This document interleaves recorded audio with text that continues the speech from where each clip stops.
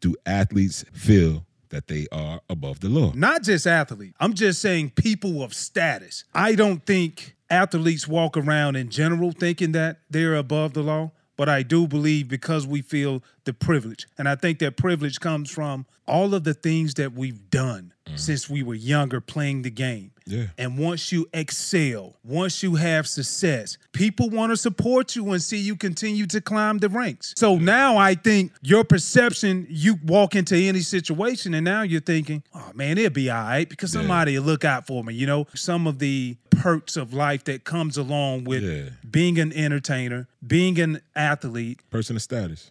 Person of social status. You're going to get away with some stuff that typical people probably won't.